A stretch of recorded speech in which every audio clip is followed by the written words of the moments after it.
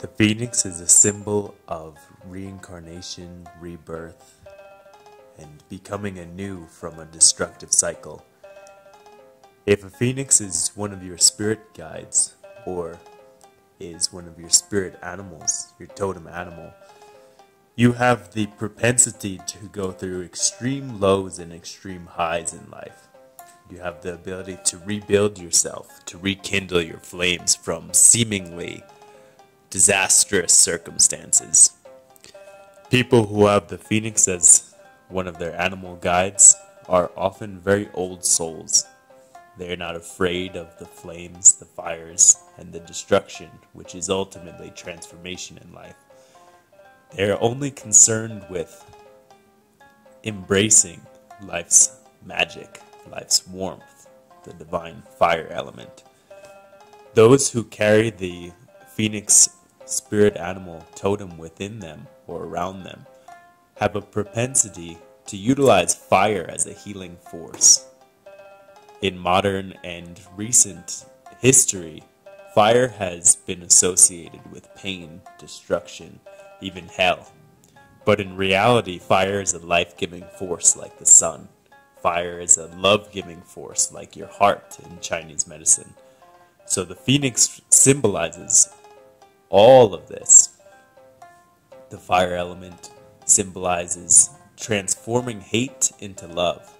Hate is a fire that burns and causes pain, whereas fire of love causes refinement. When the phoenix spirit animal enters your life, this is a time to kindle yourself out of the ashes. The ashes of our life, symbolically, are fertile soil, just like in Hawaii or other volcanic soil climates. You can grow great, beautiful plants and new life out of this ashes, out of this lava and fire element. So utilizing the phoenix totem as one of your spirit animals allows you to take a situation in which you have been partially destroyed or transformed in some way.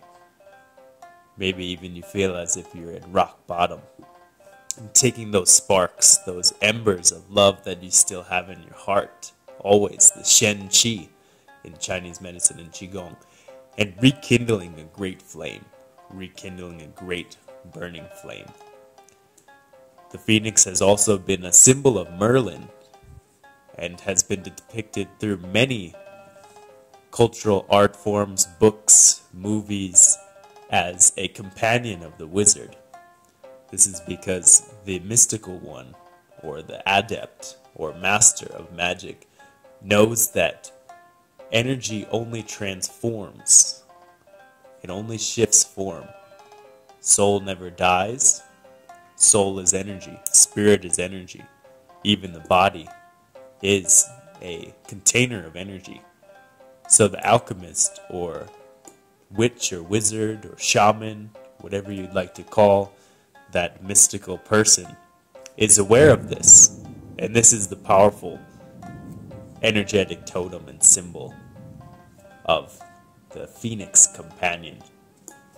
Being able to understand, not just feel the phoenix rebirth, but understand that you are an old soul which has taken many lifetimes, reincarnated many times, in many forms, in many species, and sometimes even on many planets. Understanding this life, death, and rebirth cycle allows us to alchemize and shift what reality we want to experience.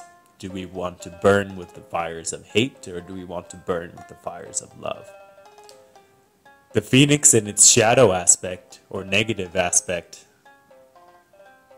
symbolizes the rebirth of the ego. The ego is the mental confusion which humanity has been going through in the Dark Ages. That confusion of the illusion of separation, feeling separate from others, feeling lonely, feeling small, when in reality we are connected to all that is. So this rebirth of ego is something very familiar to the spiritually minded person. This rebirth of the idea of separateness, or the idea of selfishness. So in order to transform the shadow phoenix, we must honor and love ourselves in unity with all that is. The phoenix taking flight in our life symbolizes a great new rebirth, like the sun card in tarot psychic readings. It's interesting because the phoenix represents both the tower and the sun, a very ominous symbol and a very powerfully optimistic symbol. The tower represents the transformation and burning up of the old self, of the old life, and the sun represents a happy new beginning, a joyful new beginning. Joy is also of the element of fire. Remember that the phoenix is a symbol not for the weak of heart. Remember the strength of your heart, the strength of your love in working with the phoenix, and may it guide you with great grace.